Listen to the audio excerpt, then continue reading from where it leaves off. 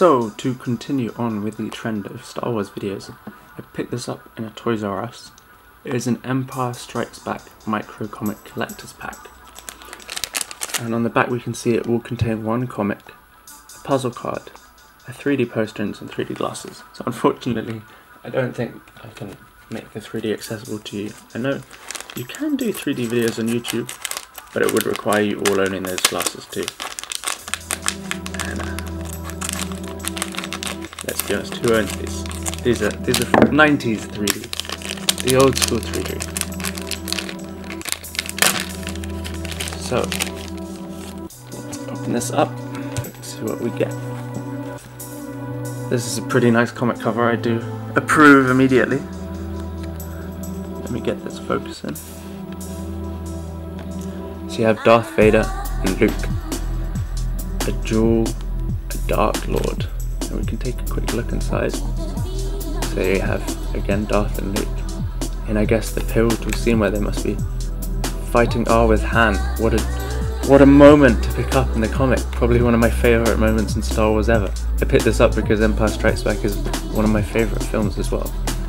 So here you have the 3D glasses, of which of course you guys can do nothing. We have part of our puzzle piece, only a part of it unfortunately because it is a puzzle piece. But you have a snow speeder going around, an AT-AT there taking it out. Pretty cool scene from Hoth, I'm sure almost all of you remember it. And here we have our 3D poster, which maybe you can appreciate to some degree. I'm pretty sure you can. That's pretty nice. I like the colours. Let me actually put the 3D on it. I'll tell you guys what it's like. Ooh, that's pretty good. You forget what this old school 3D effect used to look like compared to modern 3D, but it has got some depth and 3Dness to it. That is a nice shiny poster. Very cool. Of course you guys can't see it how I am right now. I can do this for you. But this bit's in the middle, if I bend it. Whee! 3D! Well, this was just a quick little Star Wars video. I picked this up and I just thought it would make a nice, enjoyable little Star Wars video. So, leave a like, comment, subscribe below. I know these Star Wars videos have been picking up in views lately, and I'm sure they will continue to do so until Rogue One is released.